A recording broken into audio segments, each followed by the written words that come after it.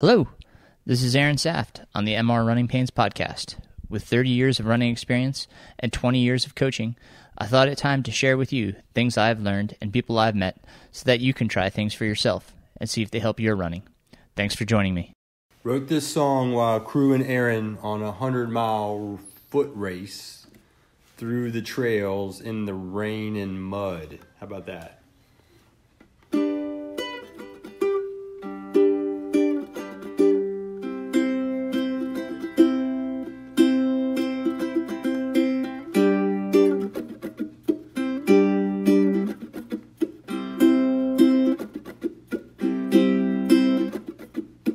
100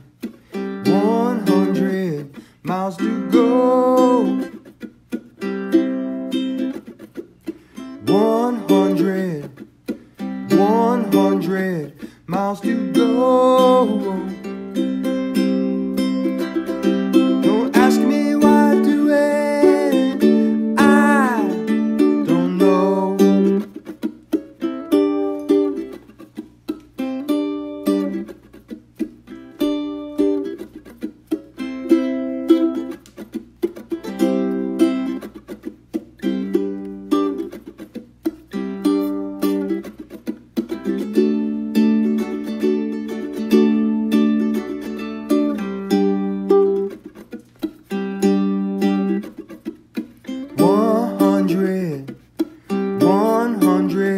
Miles by foot.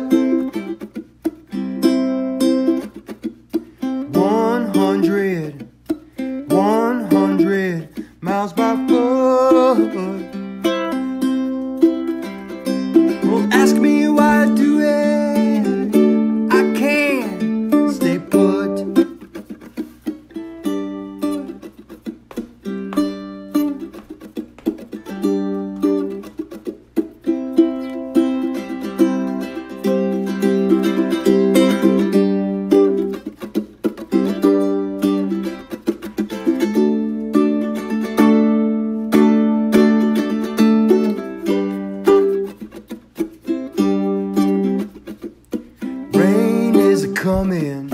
Rain is a coming, can't give a fit. Rain is a coming, can't give a fit. Don't ask me why I do it, but I am legit. Hi everyone, and Merry Christmas Eve. Welcome to episode number 45 of the MR Runningpains podcast. This is Aaron Saft once again with you. I've got an episode today with two great people, a husband and wife combination in Nate Heaslip and Jennifer Heaslip. They are both endurance athletes.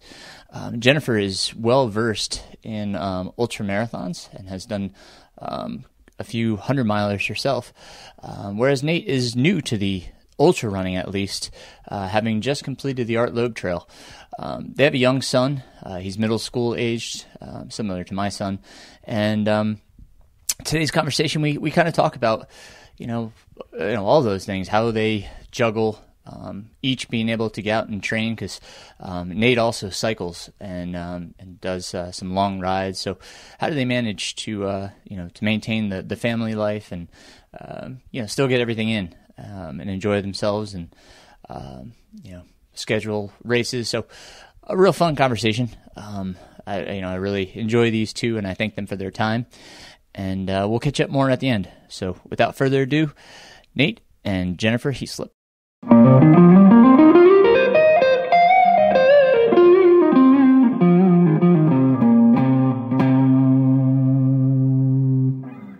Hi, everybody.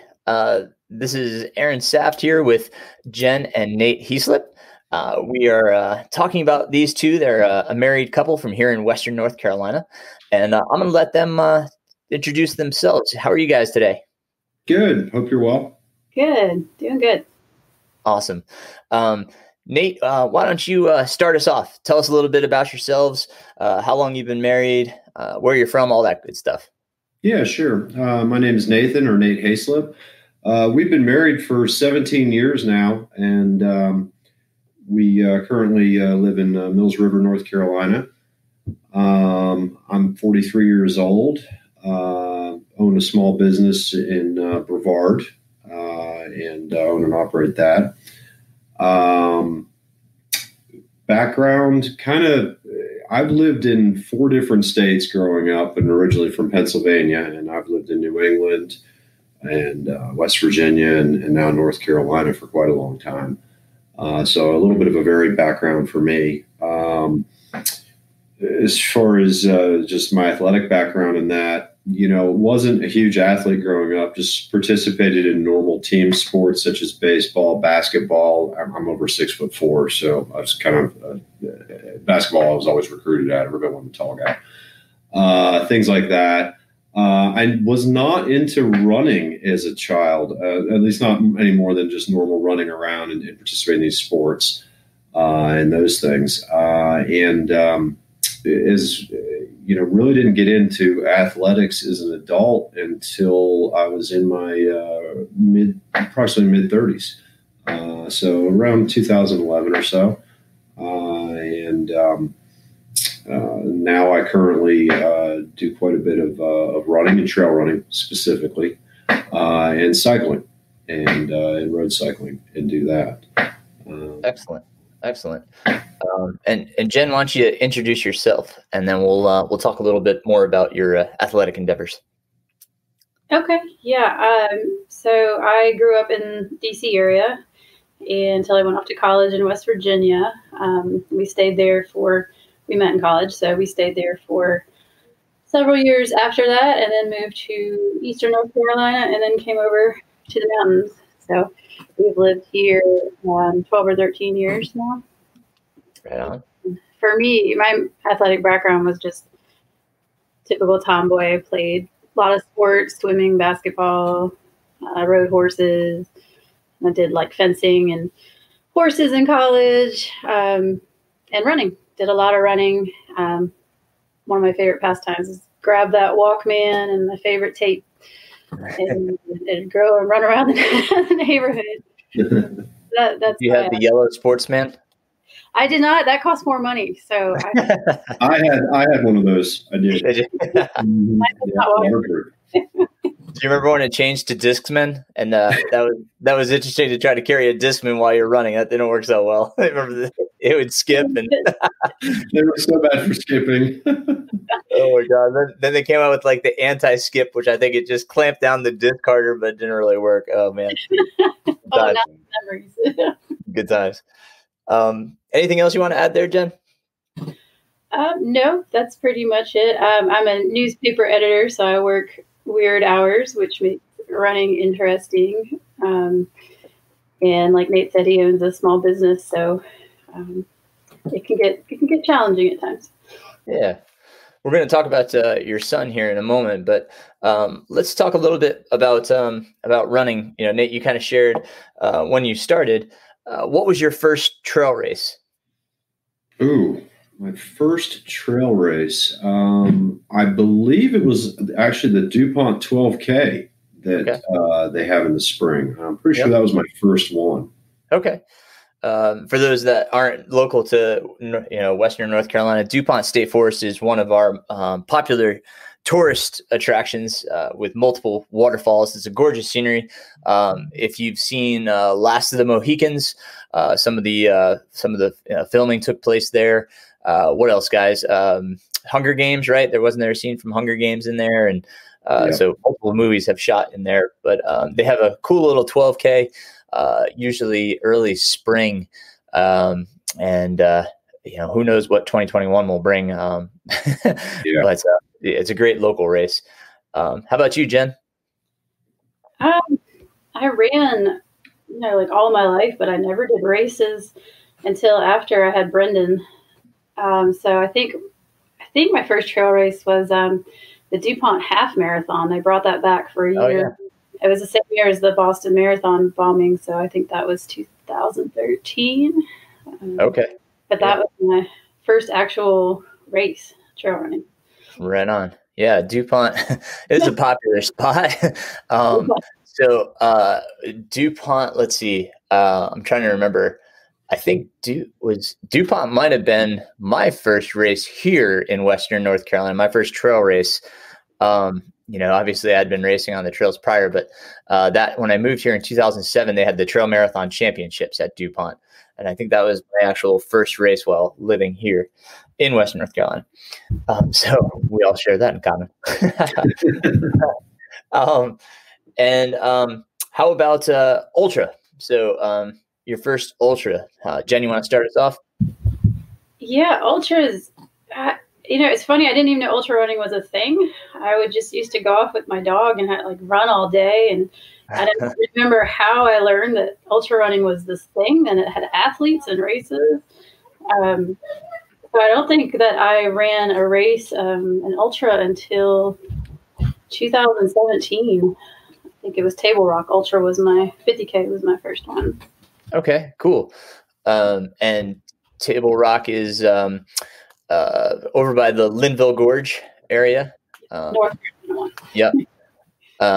And so that's one of the Tanawha Adventures. Again, for those not from the area, it's still here in Western North Carolina. A little bit north. Would that be northeast of us? Yeah.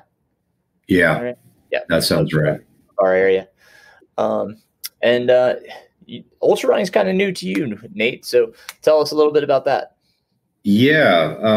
To be honest, I, like Jen, had never heard of ultra running before she started doing that. I always would go with Brendan a lot of the times too. And we would go support Jen at her events, even if it was just to spectate or to actually provide support or crewing. But anyways, that was my first introduction to ultra trail running specifically. I was learning through her and seeing these events and all these people and that do these amazing things. I have very little ultra running experience. I got into trail running in the last 3 years, and prior to this year, my longest trail run was 30K, with most of them being 20 to 25K races or events. Then finally did Art Loeb Trail this year, which for my run anyways ended up being about 29 miles, just over that to do. That's awesome. Yeah. If you've listened to the show before, you've heard me talking about the Art Loeb Trail, but very scenic trail here in Western North Carolina, roughly 50K in distance. What did you get for vertical gain, Nate? About 8,700 foot of vertical gain. Yeah, it sounds right. So around 9,000 feet of gain. We'll round up. Yeah, yeah, definitely. And it's just a great trail, point to point. It's a tough one to do as the winter wears on, just because of the higher elevations. It can become quite icy, especially as you approach the parkway and get out into those higher elevations up in the by the Black Balsam area and such. But you did it just 2 weeks ago as we're recording this? Yeah, that's right. I did, and you're right about the timing of the year is probably not the best. Short days with sunlight, and definitely things like ice. In this case, Parkway was closed as well. That we ran into with things. So I actually started a little over an hour before sunrise started in that morning, and was able to then finish in mid-afternoon with plenty of sunlight left at the end of the run. And there was definitely ice. Cool. Let's touch on that for a second, if you don't mind holding off there, Jen, or you can chime in here and help with us talking about this. But with the Parkway closed, the Parkway is it's almost midway. It's maybe a little further than midway. But how did you do it? Unsupported, or did Jen meet you somewhere else? Did you go off-roading, bust through a gate, Jen? What did you do? Go ahead, Jen. What did you do? Well, being the incredible planners that we are, we had everything nailed down. We had figured out what we were going to do, where we were going to meet, and then neither of us checked to see if the Parkway was open. That's how we roll. So yeah, I pull up to the intersection of 215 where it runs into the parkway, and all the gates are closed everywhere. And there's no cell reception there unless you stand in the middle of the center island and you like lift one leg and to the left, you might get through. So I couldn't reach him, but yeah, so I tried to call a friend to see if it was open the 276 way, a different way, and after many hang-ups, she said no. And so and also I had told Nate I was coming the 276 way. I hadn't told him I was taking the different road. So he didn't know where I was coming from. So just at the last minute, I just like loaded up a backpack full of water and food and just started running down the parkway with all this stuff and my dog, and and people are stopping me to ask, like, is it really closed? I'm like, yeah, the gates are really closed. And just started running toward him and trying to call. I didn't want to alarm him, but I had to let him know, like, just wait, I'm coming, because we were supposed to meet somewhere else. And I was like, don't meet me at Black Balsam, just stop when you get to the parkway. But we couldn't connect via phone very easily. So I think he got the message, and I just had to like bust my butt and get to where Artlow gets the parkway and hope that he understood that what I was saying, or that I could get there before he crossed. So that was a little stressful. Did you have to wait a little bit, Nate? No, she beat me there by, she swears, about 2 minutes. Oh, wow. Yeah. And so for my half of this part of this adventure of things, our original, it was a supported run, was always our plan. And she was to meet me first at Cloister Gap, which went normal and fine. And then the next meeting was going to be where the Art Loeb Trail crosses over the road. I think it's maybe 816 or 826 out to Black Balsam parking lot. And I was around Farlow Gap on my run, and I started getting phone calls, and I could feel my phone vibrating in my vest. And here I finally decided to look down while I'm running, and I see it's Jen, so I know there's something's not right. And I think we played phone tag 6 or 7 times trying to get reception between the two of us. And I finally got the gist of it, that the parkway was closed. However, so 2 things here is I immediately thought, okay, backup plan is her and I will meet right where we did meet, where Art Loeb crosses the parkway at. So I knew that, and we were going to do that. However, I thought she was coming from the 276 way. So in my head, I was thinking, well, if I get up to the parkway and I don't see her, I'm going to start running on the parkway, but it would have been in the wrong direction. I would have run into a graveyard field exactly in 276. That way I could help meet her, because I didn't know how far in she was walking. Right. So thank goodness she actually did beat me. Otherwise, yeah, there would have been some extra miles, of course, added onto this run. Right. And I would have been going the wrong direction. Was there some ice up there when you crossed the parkway? I didn't see any on the parkway at that part, but there was definitely ice up above, right on the other side of Tennant, especially. So when you go over Black Balsam and you go over Tennant Mountain, it was actually thick enough on the backside of Tennant. There was one section I had to slide down on my bottom, literally an ice luge, because there was just no traction. The ice was so thick. It was the easiest thing I could do. So that was a little different too. Yeah. So for those that don't know, the parkway that we're referring to is the Blue Ridge Parkway. And since this is such high elevation, we're talking between 5,000 and 6,000 feet at some points on the parkway. It closes down with the slightest threat of rain or, of course, ice or snow when we get to the winters. And a lot of times they just close sections of it for the winter just because it becomes a little bit more hazardous. So that must have been a nightmare coming to that gate, Jen. Oh, my gosh. But, geez. Well, I'm glad that you were able to catch him and get him his supplies that he needed. That's fantastic. Because he had another 13 miles and he was almost out of water. So yeah, to pull out the map, panic, but right. We were on the same wavelength at least, so that worked. Good. But Nate, go ahead, Jen. I'm sorry. Just always check the parkway if you're going past October. It was a beautiful day, weather-wise. Yeah. Yep. We've been stuck up there waiting for my wife to get up there just because it takes so long, and we got there faster than she anticipated. And, we've done it in December, and, we're waiting at Black Balsam, and, you're just hiding in the trees up there just because the wind is just howling. It's always windy up there. But it is beautiful. Did you have any filters or anything, Nate? Did you bring any, like, a filter with you? No, I did not. I did have water tablets to dissolve to cover it as backup. So I could have done it that way. And I also had plenty of extra nutrition on me too. So I was okay nutrition-wise, but water was definitely going to be an issue. I only had 2 tablets, and there was still water running on top at certain places. But it wasn't as plentiful as it would be other times of the year. And obviously some of it was frozen too. Yep. Yeah. There's that one spring kind of as you get into the Shining Rock Wilderness area.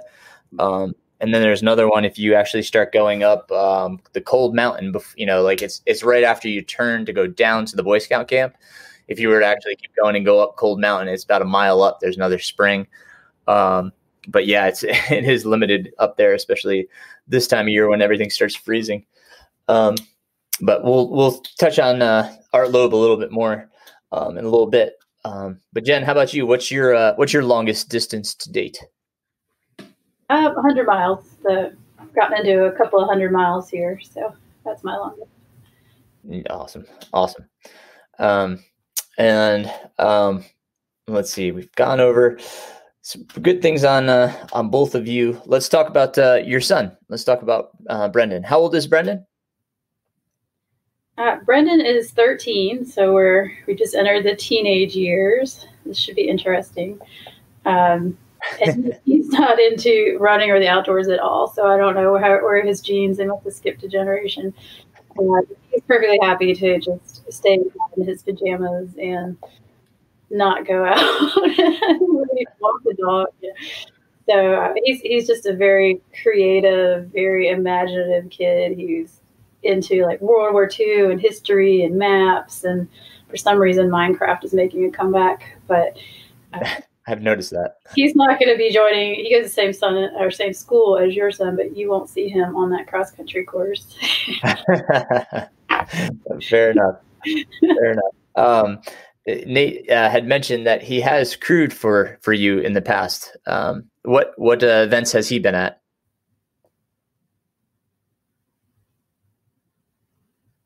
Nate, are you with us? Yeah, I'm still with you. I'm sorry. I thought you were asking Jen. My apologies. No. Sorry, you were just so quiet. No, it's my fault. I've crewed Jen for the No Business 100 over in Kentucky. I have also more recently crewed her for Rim to River in West Virginia. That was this year. I think those, and I've crewed her for the Georgia Jewel as well. In Georgia. And was Brendan with you for any of those? Brendan was not with me for any of those. We usually have him stay either with grandparents for something like that, and or with friends, simply because of for the hundreds at least, the time commitment, sometimes the remote locations that are involved, a large amount of driving, just the logistics of things on those events. He has been with me and has gone to shorter ultras in the 50K range, for example, and that Jen has done. Nice. Cool. Jen, when you are racing and Brendan is there, are you able to still focus okay during the race? Yeah, because I know Nate's got him. So you trust him? Yeah. It took about 10 years, but he's just done and he's been okay. So I try not to worry too much about him because I know he's going to be okay. Yeah, that's great. Yeah, I have to give kudos to my wife for putting up with my 2 kids, especially last year at UTMB. I mean, she hopped on a bus, God knows how many times, to meet me. in 3 different countries. I mean, it's she is more than a trooper. My son was so delusional that he was not making any sense. He was so tired, he was saying stuff, and my wife's just like, just stand up. He was just, he was so out of it. But no, it's, it's good that your limitations and Brendan's limitations, because ultras, obviously, even 100-milers, they can be extremely long, and it's tough in another regard too for the kids, in that they watch you suffer. I mean, they can see you visually suffer and know you're in pain. I think back to Bighorn, where my hamstrings, you could, physically see my hamstrings locking up. They were cramping so bad. You could see they look like ropes. And my kids, I could just see their faces, and they were wincing, just like, oh my God. And, they were asking my wife, like, why doesn't he stop? And, my wife, being typical, saying, well, he's an idiot, like, that's why he doesn't stop. Like, not that I needed my Hard Rock qualifier or anything like that. It's just that I'm an idiot, and I am. But yeah, that's tough in that regard too, because you want to come in, you want to be happy, you want to be smiling, like, at least put on that face that, everything's okay, because it's your kids, But the reality is that, and they get to see that reality. So yeah, it can be a good thing not to have them there. That's for sure. It took me a while to be okay with them, being there and not worrying about them, knowing that they're with my wife, and but for sure. And you've both, obviously, you're both working. Jen, you just finished up a master's degree. I mean, you guys you're busy, and you've got training that you want to do. How do you make it work? What do you guys do? Things you guys do to make it work. You want to start on this, Jen? All right. So several things that we do that I can think of off the top of my head. We communicate very well, and people that married couples that have been married 17 years hopefully do communicate very well in all aspects of their marriage. But when it comes to the training part of it, we also try to communicate very well. So that usually starts during a normal non-COVID year. That usually starts at the beginning of the year, or right around now, when lotteries are opening up for ultra running, and events are becoming available for biking or other events that I'm interested in doing too. And we openly start talking about usually our A race for the year, and the important ones there, what that would be, where it would be at, and of course when that would be. And so that way the other person has an idea of that when they're looking at events and things too, to work out that part of the schedule. So we kind of start that way overall at the beginning of the year. And then as the year goes on, and we'll have maybe B and C races, for example, or events leading up to our main events. As we get closer to those and signing up and doing those within a month or so, let's say, we'll alert each other to what's going on there. And then I guess finally, to break it down more onto a weekly basis, let's say, or even a daily basis, we usually talk over a weekend, and our training schedules usually start on Mondays for us. And what's going on that week? Are there more important workouts on certain days that one of us has to do versus the other? And then trying to fit that into our lives, in Brendan's life as well, and how we're going to handle that. When he's younger, it used to mean one person, going to the treadmill at the YMCA, for example, at this time, and the other person then going after that person and then picking him up at that, like literally a handoff in that regard, for example. Same thing goes with when we're actively outside too. One thing that's changed more recently, now that he's 13, as Jen mentioned, and he's gotten older, is that we've become more comfortable with being able to leave him alone at home. He has a cell phone for communication with emergency numbers and contacts. We still tend to like, though, to have at least one of us in cell phone range. So whether that means it's myself on a road bike and I'm in range the whole time while Jen's in the woods, for example, or vice versa, we'll do that. When he was younger, we would more or less, one of us would be at the house, of course, with him, and we would alternate that way. with things. Right on. Jen, do you have anything to add? No, just also we would divide the weekends. I think that was we knew if we could get through the week, we'd be all right. And on the weekend, like Saturday was his day because he had a cycling group that he rides with. And okay, whatever you want to do Saturday, I'll work around you. But then I get Sunday and you're going to have to work around me on Sunday. So we just kind of split up the time, made sure everybody got time to their training. Yep. Excellent. Yeah. As I've kind of said in the past too, my treadmill has been like the most useful thing that I have for having kids. Cause I mean, I wouldn't be able to do a lot of it with my wife's schedule.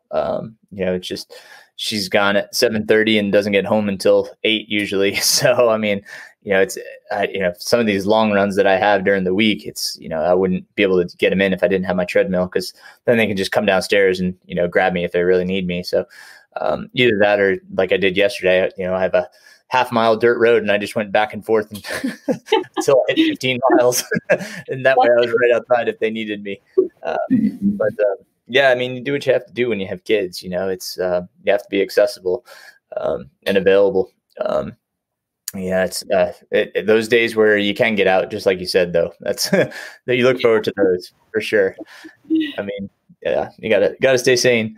But yeah, totally. Neighborhood laps. I think sometimes my neighbors may think that we're nuts because they'll see us doing laps in the neighborhood, for example, where we're at, they'll see you a bunch of times, depending on what it is you're working on. So yeah. I always feel like National Lampoon's European Vacation. Look at Big Ben, Parliament. Just keep going by the same spot. Thank God I live on a pretty road. The Mills River is right next to me, so it's at least pretty to look at. But yeah, yesterday I was going a little bit nuts. It was worked out to be 12 laps back and forth on my road. Oh, wow. And by the time I got to 10, I was like, man, God, I can't imagine trying to do, a 50K on this road. That would be 24 laps. And, yeah. And you have two kids, so you can't, I couldn't leave him alone with a sibling. I don't know about, your kids, but I remember growing up, my parents couldn't leave us alone until we were like high school because we'd kill each other. Yeah. Well, when I leave, I make sure that they are in separate parts of the house, and that, my daughter stays away because she's typically the one that pushes the buttons. I mean, my son can be an instigator as well, but my daughter definitely knows how to push the buttons and make it look like it was his fault. So, so yeah, I try to make sure they're in separate parts of the house, and that they are entertained or have something to do. Because idle hands, we all know the idle hands make the devil's work. It's it's crazy, but they're pretty good. They've definitely matured quite a bit, but I do worry sometimes that, sometimes I'll even call, everybody still alive? Yeah. But yeah, we're the same way. My son has a cell phone, and we actually got a house line just in case, my daughter needs to call if I'm, out on the road or something. So, yeah, it's definitely one of those, well, let's see what we come home to. Tell Miles he's in charge. Just say, hey. Yeah. He comes out for, some of the run, and then I'll drop him off just so, he's not running too much. He doesn't like the dirt roads so much with his paws. So he does a little bit with me, and then I drop him off, and, he checks on the kids for me. I kind of peek my head in and just make sure everybody okay. Anybody need anything? And, back out I go. Yeah. Any blood? Okay, we're good. Yeah. Otherwise, like I said, it's like this morning, I popped on the treadmill at about 5:30 and I got in my run, and thankfully they were off this morning. So, they were still sleeping, by the time I finished. So that was kind of nice, but, yeah, do what we got to do. So, any other tips for time management that you guys can think of? Got anything else there? Just hire babysitters. We did our share of hiring babysitters just so we could go out to run and bike at the same time. Yeah. We could take advantage of that YMCA childcare when we could, but it's hard. I couldn't have done this volume of training when he was a toddler, and I didn't really even start. I took a 4-year break from pregnancy till he went to preschool, and I didn't really start running till he was like 3.5 again. And even then, he had so much, like he had some medical issues and therapy, and it just wouldn't have been possible when he was a toddler. So, just you gotta put family first, and don't, there'll be time to run and enjoy the moments you can get, and there'll be time to run later. So, everyone with a toddler trying to run has my sympathy, because until he went to preschool, it wouldn't have happened without putting him in childcare a significant amount of time, which I didn't want to do. Just for situation, everyone's different, but hang in there. It'll get better. They do good. Yep. No, as soon as he had a stable neck and was able to hold his neck up, that dude was in a baby jogger, and we hit some trails. There you go. Yeah, we would have him out. He actually loved it, because if we did single track, he was making turns and hitting bumps, and he thought it was the funnest thing. And then if we got onto a gravel road, we got into that, and then all of a sudden he'd stop, and you look over and he's asleep, and then by the time my daughter came around, I finally had family in the area, because when we moved here, I didn't have any family in the area, and thankfully, they came to the area after she was born, and then I had an extra set of hands. But yeah, it's hard. Yeah, family or friends in the area, that's always helpful. We don't have immediate family in the area, even at this point.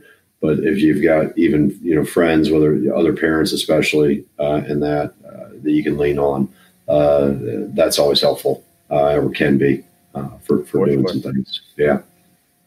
For sure, especially if they're athletes themselves, you can trade off. Mm-hmm. Yeah. Yep. That's for sure. So Jen, I know we talked about your 2021 a bit, and you've got some things that you were thinking about. Have you shared those with Nate? Basically, yeah, I told him that I want to do, Pitchell's my big one. Every year, every October, I'm like, I'm going to do it. I'm going to do it. It's going to happen. And October is a very hard month for us. We have 2 birthdays and an anniversary, and it just never happens. So I was like, I'm going to do Pitchell. Artlow would be a great lead up to Pitchell. And then Foothills Trail has always caught my attention. I really want to look at the trails out in that system. So then I was thinking about, how about Foothills? So just sticking close to home and doing these locally iconic races that, I live here and I haven't done yet, including Artlow. I mean, my husband, who didn't run ultras until this year and is a, cycle pro, has run Artlow, and I have not yet. So that's kind of my goal for 2021 but that's what I said for this year too. So now I have a coach, right? So it finally happened. Yep. We'll touch on the coaching aspect in a little bit here. But Nate, hearing some of these things, anything that you think you want to join in? Oh, wow. Well, I mean, I don't mind helping or crewing her for any of these events that she'd like to do, or runs, and help her in that regard. Pitchell piques my interest somewhat too. I think I'd like to see her do it first, since I've never actually seen anyone that does it. I know you've done it several times, and I've definitely listened to quite a few people that have, and boy, it looks and sounds tough. So I might be interested in something like that in the future, but nothing specific yet as far as that goes. I guess we'll see how 2021 ends up with events and other things too related to COVID and everything going on. No, that's for sure. Do you have any events that you're thinking about for 2021 or? Yeah, I do. Although they're not running right now, I signed up for a very famous gravel bike ride called the Belgian Waffle Ride that originally started in California, and they expanded. Ironically, they expanded last year to the Asheville area for the first time. They did not have the event; it was canceled. but it's this really big, long endurance bike ride. It's about 143 miles. It'll take place in May. And I am signed up for that this year to be planning on training and working towards that, which is that's hard in the world of cycling to do that type of stuff. So I am signed up for that for sure. And my fingers are crossed. It's some of the trail race events do happen and are opened. I really like to do stuff like Grand Further Mountain. Seven Sisters was always a good one that I enjoyed. Even Cradle to Grave is a lot of fun too. If some of these things happen this year or not, I'm not sure. Yeah, it seems kind of hit or miss at the moment, and it's coming down to the permitting agencies, as to whether they want to allow events. For instance, I know Hellbender was having such a hard time because at the usual time of year, which would be April, the Blue Ridge Parkway is not permitting more than 50 people in an event, to access the parkway or the crossings, if you will. So, it made it very difficult for Hellbender. So they were trying to move it to later in the year. I think they're trying to figure out what they're doing, but we should hear more. I think they're trying to make a decision by January and announce what they're doing for Hellbender. It's hard, right now. And I mean, wisely so. We're trying to ascertain, what's safe, and great article. I don't know if either of you read Ultra Running Magazine, but there was a great article in there by a physician that talked about why we should have trail races. What dangers do they actually present, and how dangerous are they? What steps can they take to make them even less dangerous? So, I mean, great article. It's the current publication, the current month's issue. And it gives me hope. But that said, it's to people's level of comfort, right? Do people feel comfortable going out and racing? I decided not to race this weekend myself just because, I didn't feel comfortable. So it's, but whereas, I raced a little while ago in November, and it's amazing how quickly things change. But Definitely. Yeah, absolutely. So talking about events, what inspires and motivates you guys? What makes you want to do these things? Well, for me, I just love running. This is something I've done for all my life. I can't imagine not doing it, and just trying to, like, what's your why? I just like being in motion, I think, is what I finally figured out. Just like being out there in the woods. I run with my dog, so that way he gets exercise, I get exercise, and we're just, in our happy place. It's my stress reliever. How many people are going to come track me down from work in the woods? I don't have to worry about that. And then as far as racing, I mean, it's new to me since I didn't do races and didn't know they were a thing.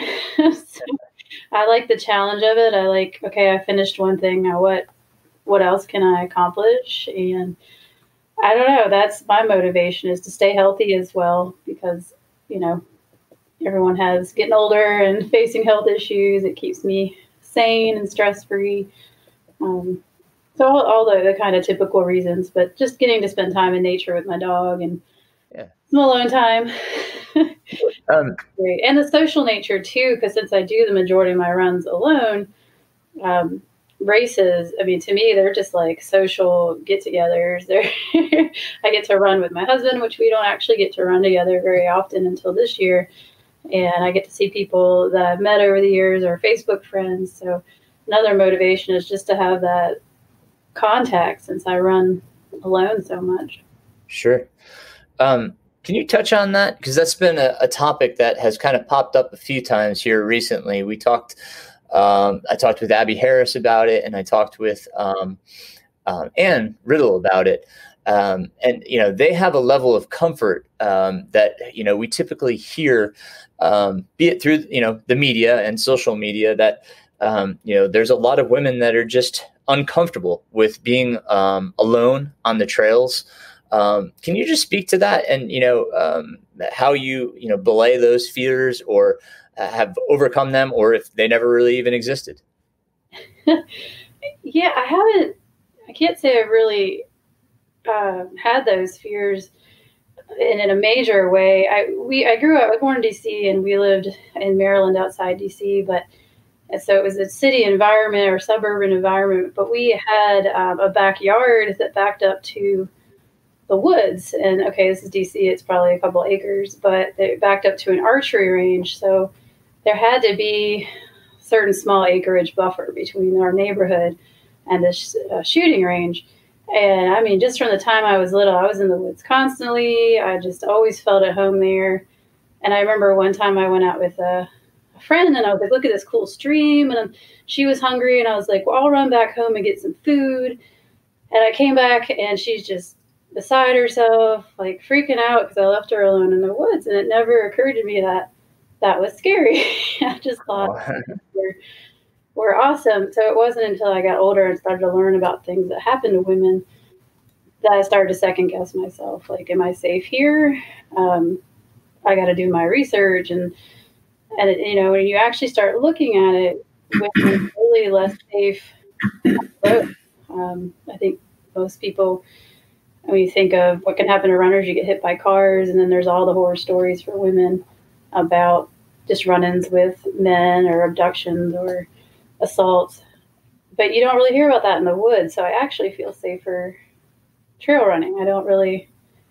I fear more that I'm going to break my leg or something like that, more than I've ever felt unsafe. But I also think, and I'll summarize this quickly because I know I'm going off script, I've talked to a lot of women about this because it's intrigued me, and I was like, well, why won't you come run with me? Like, what are you afraid of? And it's still in our culture that women are kind of in charge of the kids, or it's not always true, but when I run with women, they're like, well, if something happens to me out here, I won't be able to get my child, or they'll call me first, or, there's all these worries beyond just being attacked in the woods. It's also that you're the contact for your kid, you're the mom.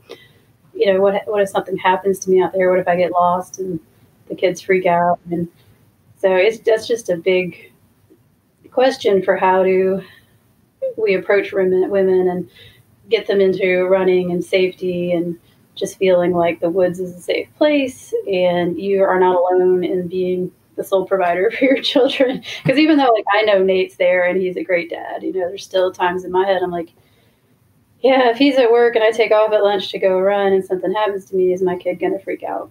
Or will I be able to get back in time for a school event? Or right. So it's everything from the safety to the weight of responsibility. But for me, I just grew up in that little patch of woods, and I never thought to be afraid of it. So yeah, it's interesting.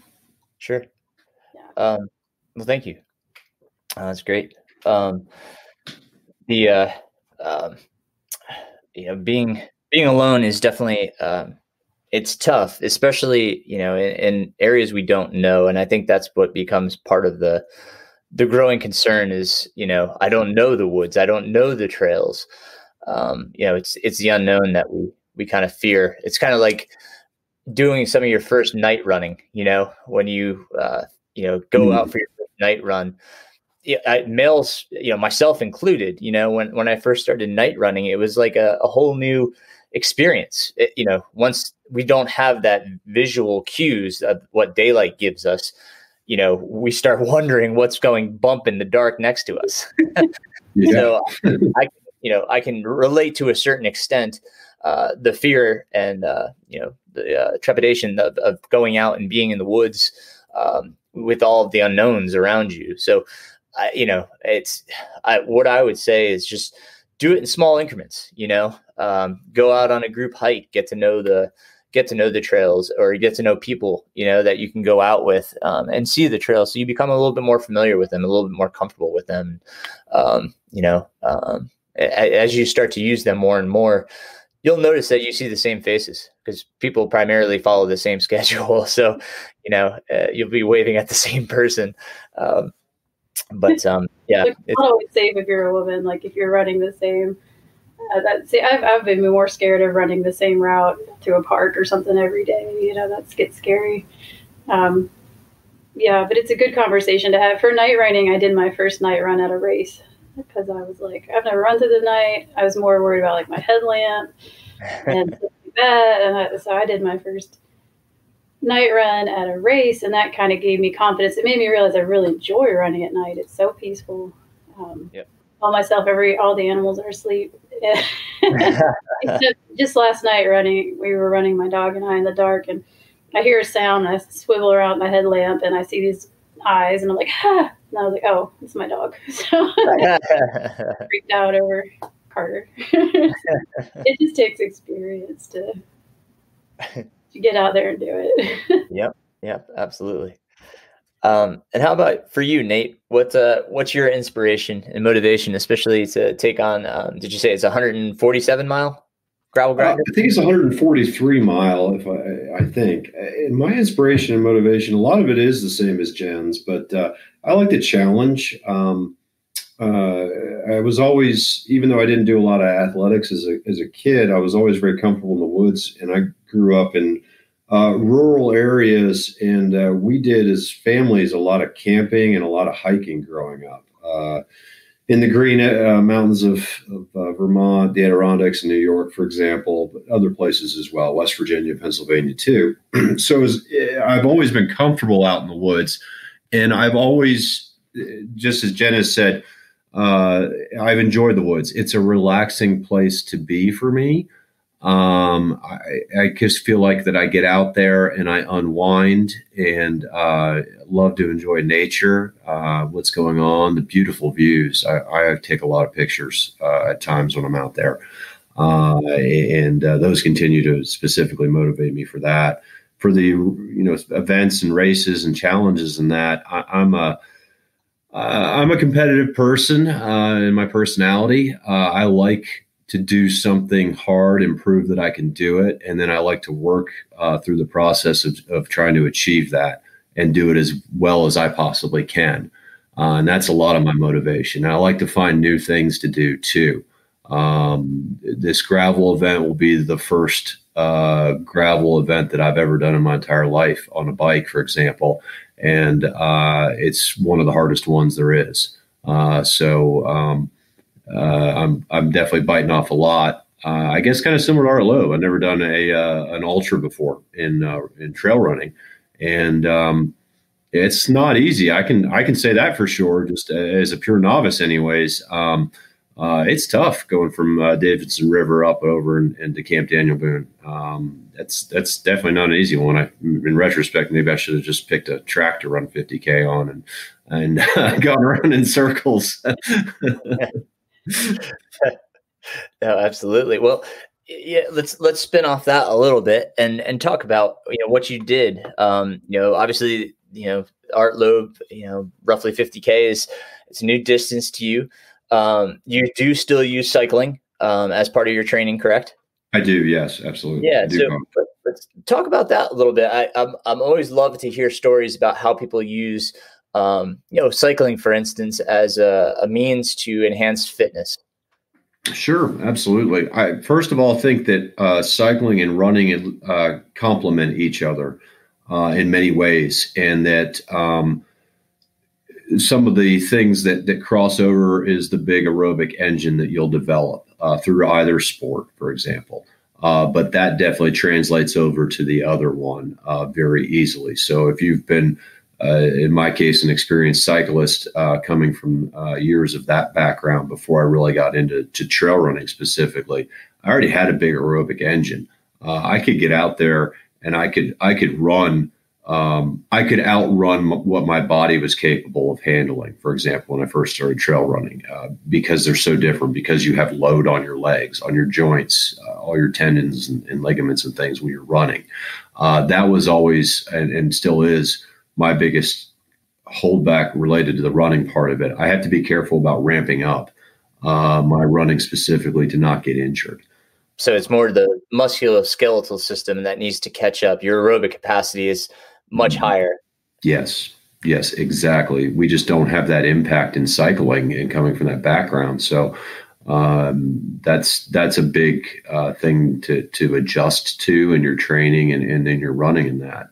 It's fairly easy to bump up your cycling distances compared to trail running. So that kind of crosses over. Now, another thing I've noticed is that I've gotten better at cycling, and actually my aerobic fitness, in my opinion, has gotten better through running. Differences there, to me anyways, are that when you're cycling, you get breaks. There's a downhill where you may end up coasting part of it, or you're riding in a race or a group ride, and you're not going to be there constantly pumping out the same amount of effort or watts or however you'd like to measure it through the entire duration of that event. It's going to vary some. That's different with running. If you run down a hill, trail running, yeah, it does get a little bit easier, but you're still working. There's still, you still have things going on there, and you get a much more constant aerobic workout running and trail running versus cycling. And you can run for a much shorter duration of time, for example, versus cycling to get a similar benefit and achieve things like that. Right. And Jen, you had, we started with coaching this year, but as I remember it, I think on Thursdays you were doing cycling. Was it a series that you were doing? I got talked into a couple of time trials on the bike. So yeah, I did 2 time trials here locally on the road bike. Do you like cycling as well? I do. I got into triathlons when I did start running again. After having Brendan, I couldn't run back-to-back days like my friends were because I had some awesome knees. I had to build up to it, so I decided, well, I already swim and run. I'll just try biking. How hard can it be? Apparently, it's very hard for me. I am not a cyclist, but I do enjoy it. I love the freedom of it. I love even the speed of just cruising down the roads. But after a couple of years of trainings for like half Ironmans, I got really tired of the bike workouts and realized I like to ride my bike, but I don't like to train on the bike.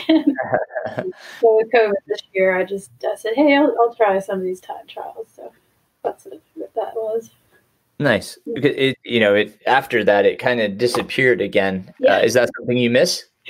It is. Cycling comes and goes. I like having it in the garage, knowing I can pull the bike out, but it's not something I do consistently. I kind of figure, when I've killed my body on all these trails and everything, then I can But I mean, Nate is very good at cycling, and he is very competitive, and he's done like the 100-mile assault on Mount Mitchell and the off-road assault. Like for me, it does not come naturally. So I've decided that, it's just something I'll do for fun whenever it's, but that's about it for me in cycling.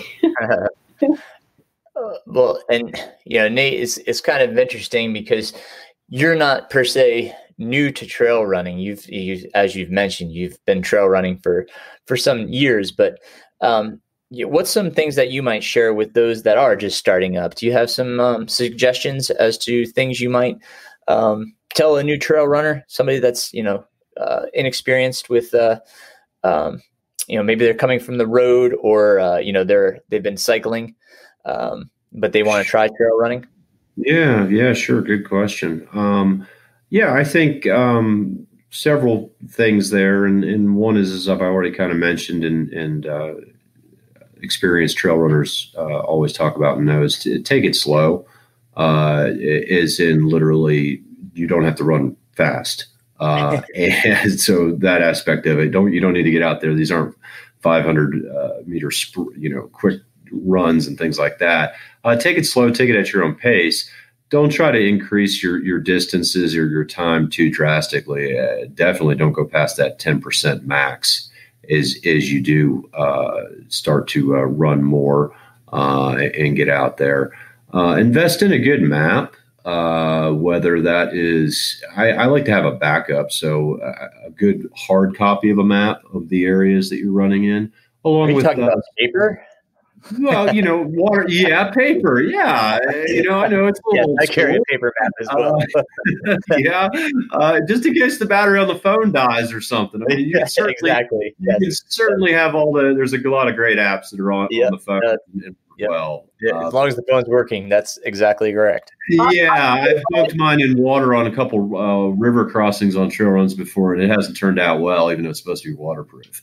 Right. So, you never know what could happen there.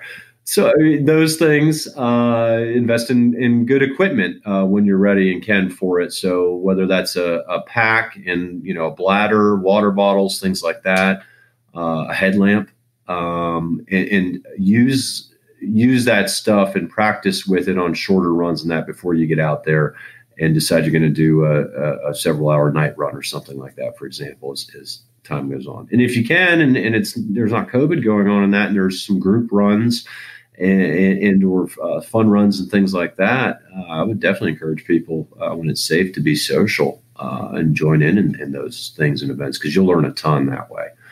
You really will. Awesome. Thanks, man. Mm-hmm.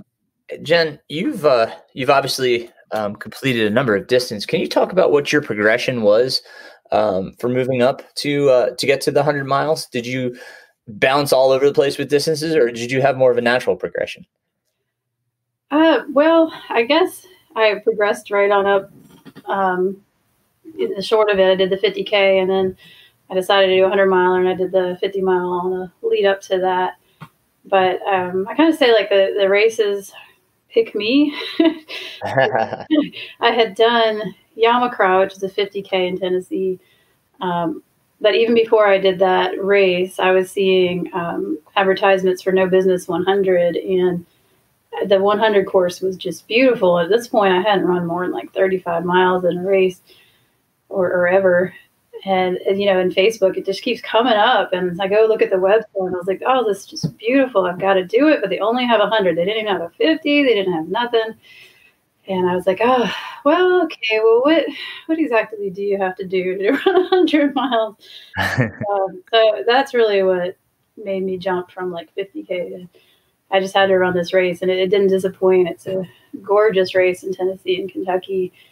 And so then I was like, well, if I have a year, I have 10 months to plan, then I planned like more 50Ks. I planned a 50-miler and a night run. And I love planning and brainstorming. That's my favorite in life, is just take out a pad of paper and a pen and start making plans. So I had it all scripted out. I was going to run all these different races to lead up. And yeah, so that's how I got to the 100-mile race, but I did do the 50 on the way there. You had a great build up this year too, with the Buffalo Mountain time race. Yeah. You want to talk about that? Buffalo Mountain is great. It's in Tennessee, Eastern Tennessee, and it was called Holston River for a long time. And I did it the first 2 years that it was Holston River, and then it moved locations and changed name. And it's a loop race. It's only, depends on the year, but it's like a 1.25 miles or 1.5 miles loop. And I thought that I would just hate that. That sounds awful.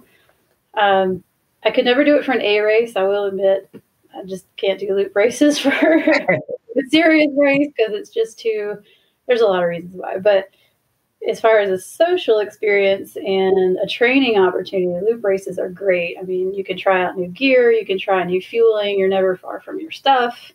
There's always people there. That's where I did my first overnight run. So, and now it's become a tradition. I haven't missed a year in 4 years, and I look forward to it every year because I see the same people and I get to try cool shoes or whatever I need to do. So I got my 100K in there on the way. Right on.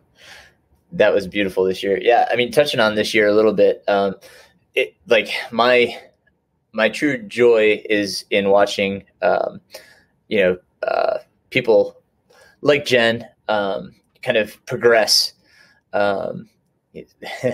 Seeing Jen move along this year and seeing her paces progress. Jen, I really enjoyed watching your training. Because as we approached rim to river, I just said, "You're ready." Like you could just see just how much you had, how far you had come, which was amazing. So I really enjoyed watching that this year. And Nate and I actually caught each other on the trail. I think it was right after Rim to River, wasn't it, Nate?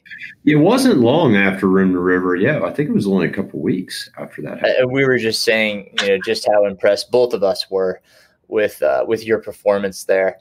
So Jen, if you want to, you had a PR there, correct? I did. Yeah, I broke 30 hours for the 100 mile, which is really good for me as a back of the pack 100-mile runner.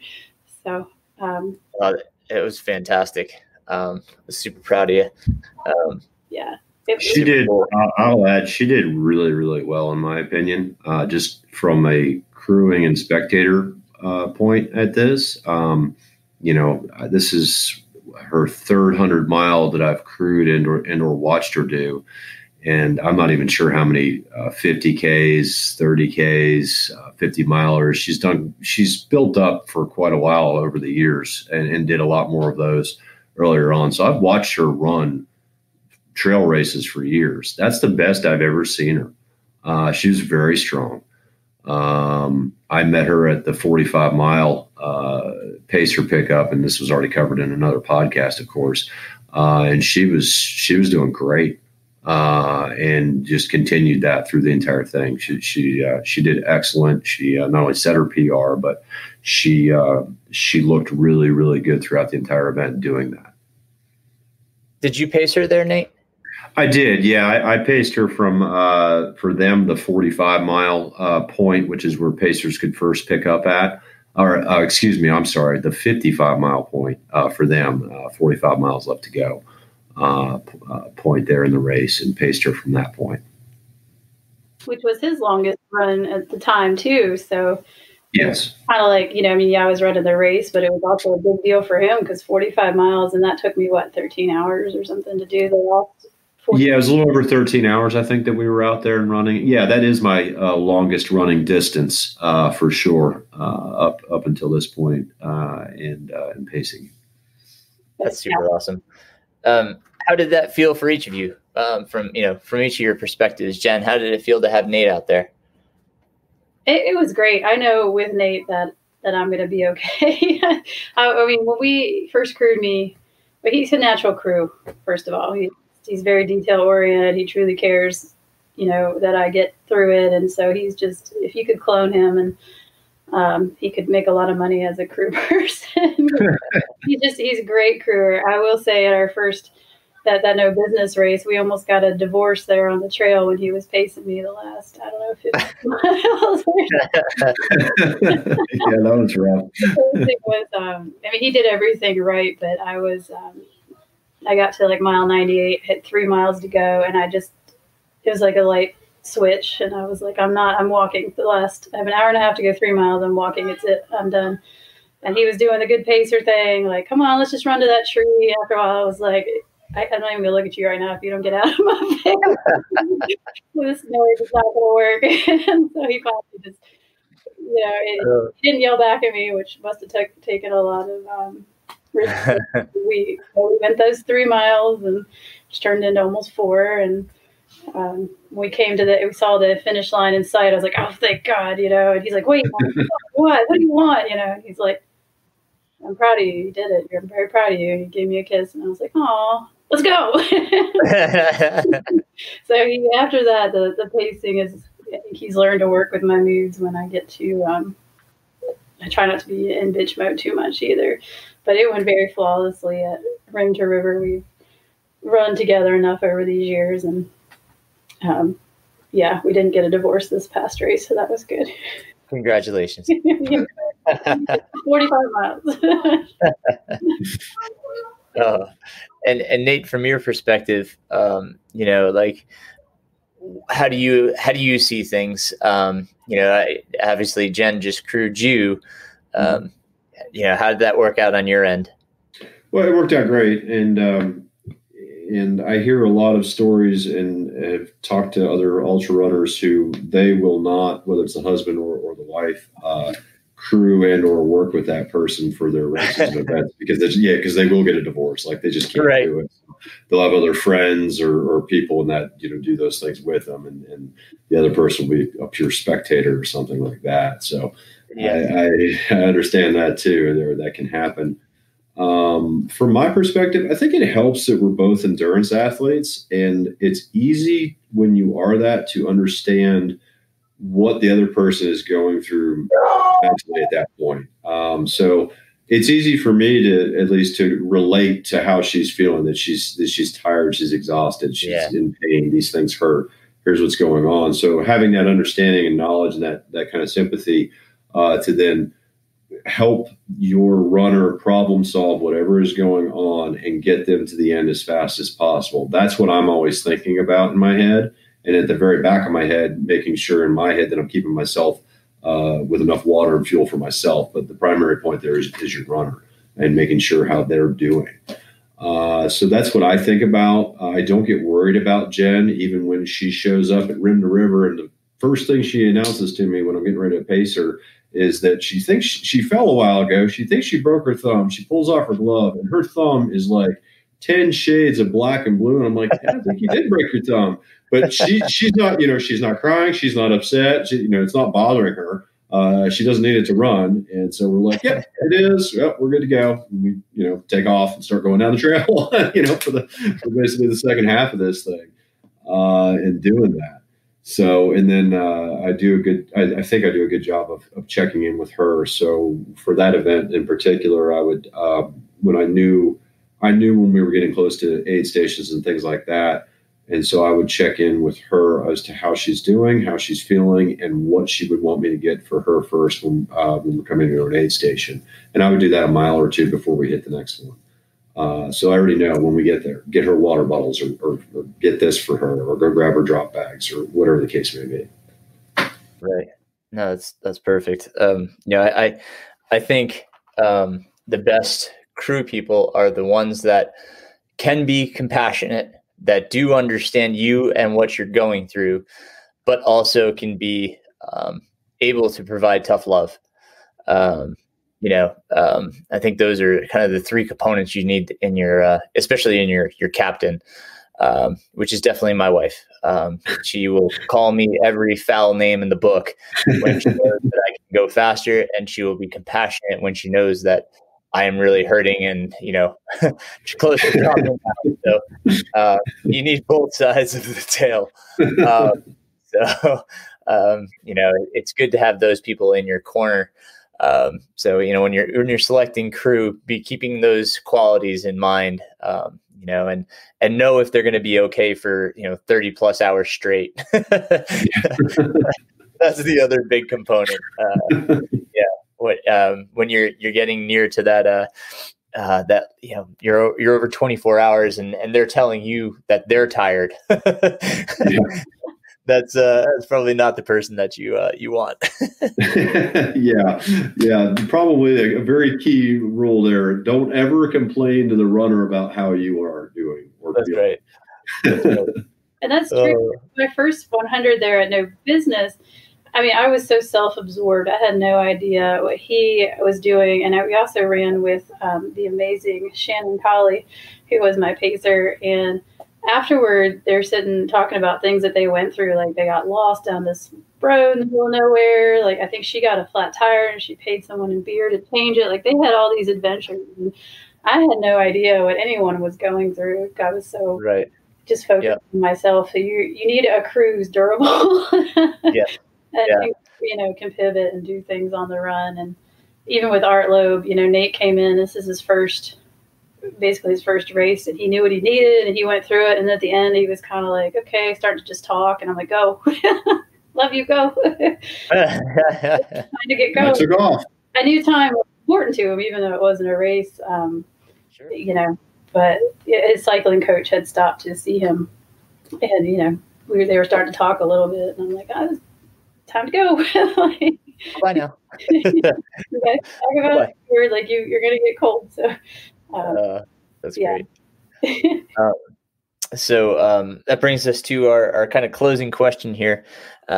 This was something I wanted you guys to feel comfortable with. So, whatever you want to share or not share, that's totally fine. But give us a moment where you guys feel is one of your favorite moments in your running adventures.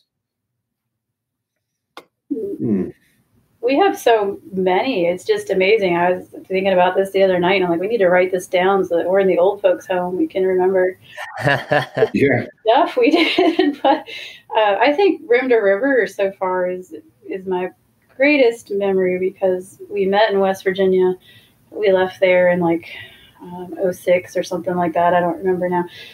But West Virginia has always been home to us, so it was a special place to go to. We've always like gotten an Airbnb or a cabin and made it almost a vacation when we do 100-milers, because we like to explore and we make it more than a race. So just to go with him back to West Virginia and run in a place that's really special to us. And there was a moment in the race where I did this totally stupid thing, and I must have taken my headlamp out at an aid station. And so when it got dark and I went to pull it out, it wasn't there. I must have lost it somewhere. I mean, who loses their headlamp at 100 miles? It was awful. So I'm sitting there swearing and freaking out. I'm just so mad at myself. And I had a cell phone light, and I knew I had a spare light in my drop bag at the next aid station. So I was just really mad at myself. And this other guy was like, I'll run with you. I can't just let you go down the mountain by yourself. So I was okay. I had that cell phone light, and I had that. But I texted Nate, and I was like, I screwed up. I lost my lamp. I don't know what I'm going to do, but I'm pretty sure I've got a spare. I'm like, just letting you know, because I'm going to be late, and all he texted back was, just get to me and I've got you. And I was like, that made me feel so much better, because I was like, whether I do or don't have this light in my drop bag, I don't know what he's going to do. He may not know. He might be figuring it out too. He's not going to tell me, well, that was dumb. Why'd you do that? I don't have a light. He's just like, just get to me and you'll be okay. And I'm okay. I know he's going to be figuring it out, whether he's begging someone for a lamp or whatever. So it was just a special vacation in a lot of ways to go back to West Virginia. We've never run 45 miles together. And just to be a team like that, where he's like, you're fine. I got you. So that was a good moment, and it's a PG one. So awesome. How about you, Nate? Yeah, I totally agree. I love being able to get out there and run with Jen. That's a big thing. Anytime we can get a chance to, it doesn't have to be a long run at all, but even if it's just something local, running around the area. I think when I think about all the memories and that of times, I think one of the proudest times I had for her was when I was just crewing, and it was her first 100-mile race. Once again, no business over there in Kentucky. I was at an aid station in the middle of the night. It was somewhere around the mile 60 mark of that event. And it was the first year they had it. And they had a lot of people that did it that year. And they got the mileage or they got the elevation, wrong a little bit. They underestimated the elevation for the course. And so I was at this aid station in the middle of the night waiting on Jen and Shannon to show up. And it looks like a MASH unit in there. I mean, there's people just coming in while I'm waiting in just terrible shape. I saw so many people drop there. I think half the race dropped there of all the drops that they had that year. It had to occur at that aid station. So anyways, they come in when they get there, and, Jen has both her poles out. She's got a pretty good limp to her, and has been dealing with some things and issues up to that point and going. But we got her fixed up. She got food. She got what she needed, and they took right off again. And I mean, she persevered through what all these other people could not do. She came in the same kind of condition that some of these people did.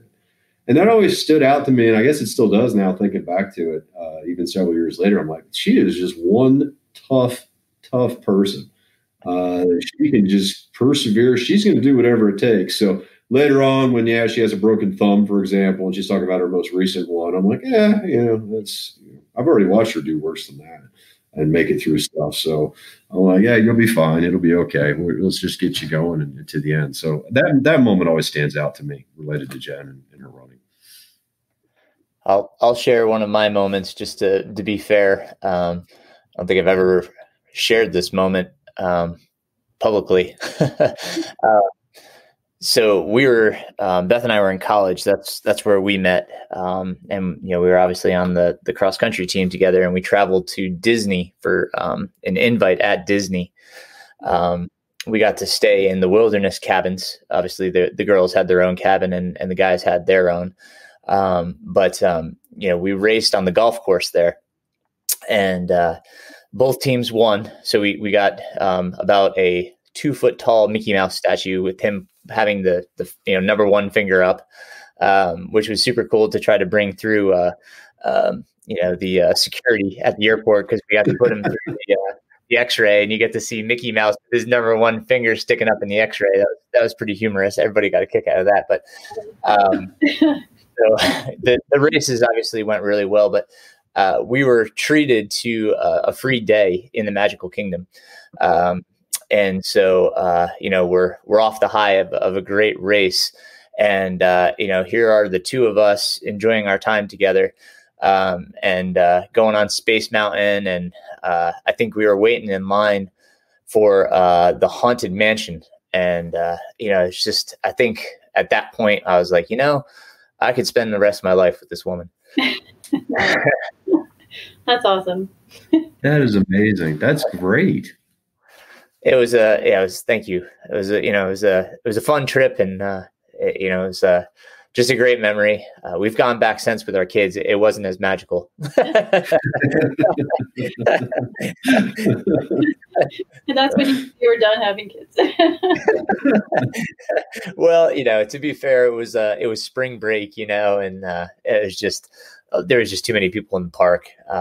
And then there was a lightning storm that came, and they closed the park down early. So, and my daughter was so young, she was scared of Pluto. Pluto came out, and she freaked out. Oh my God. So, we'll give it another go at some point, but yeah, I can't relive the magic of that one day, but that's a great. I really sincerely appreciate you both coming on and sharing your stories. Congratulations on a well-earned finish on the Art Lobe, and as well as on the Rim to River, respective to both of you. Thank you so much. Really enjoyed our conversation, hearing your stories too. Thank you. Yeah, me too. Thank you for having us on. Thanks for having us. Absolutely, guys. And I'm sure we'll probably hear more from you guys in the future, because you got some fun stuff planned. So hopefully. Looking forward to it.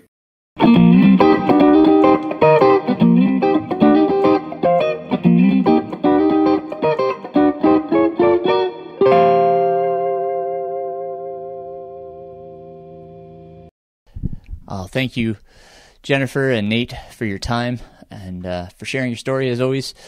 Certainly appreciate you guys, and wish you guys well in your future endeavors. To all of you, as this is coming out on Christmas Eve, I wish you a very Merry Christmas, and of course a very Happy New Year's. I'll have a new episode out next week.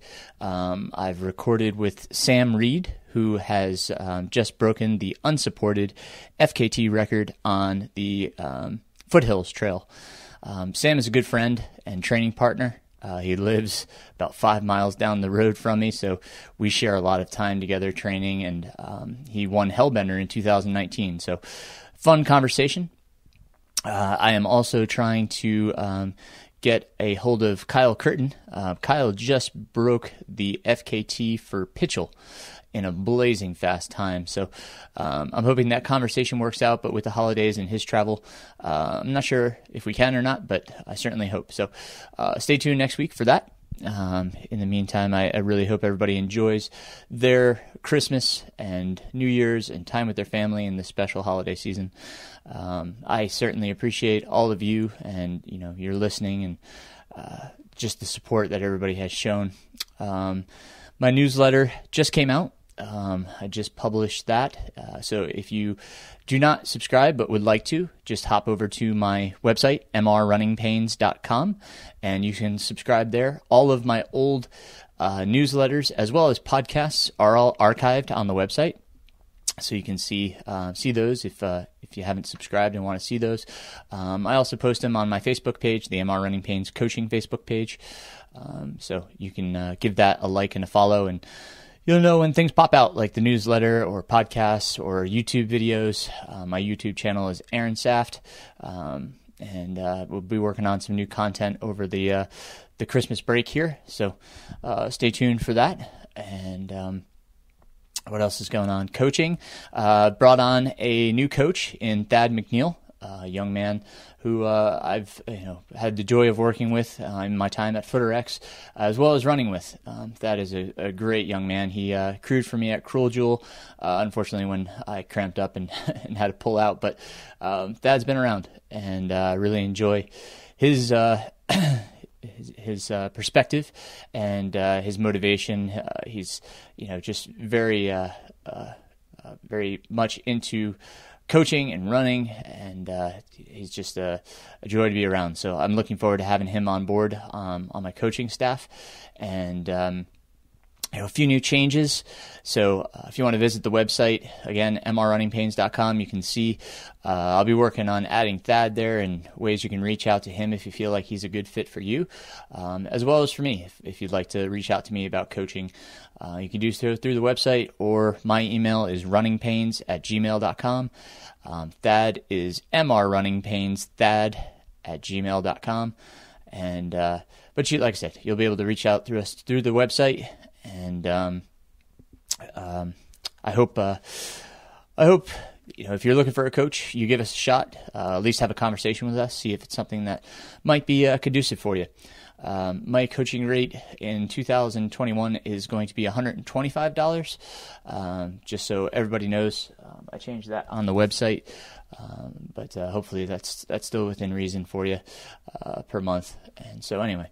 Lots of changes, lots going on. Like I said, a lot of this is in the newsletter, so you can check that out. And once again, very Merry Christmas to all. Can't wait to talk to you guys next time. I'll see you next week. Till then, take care and keep running.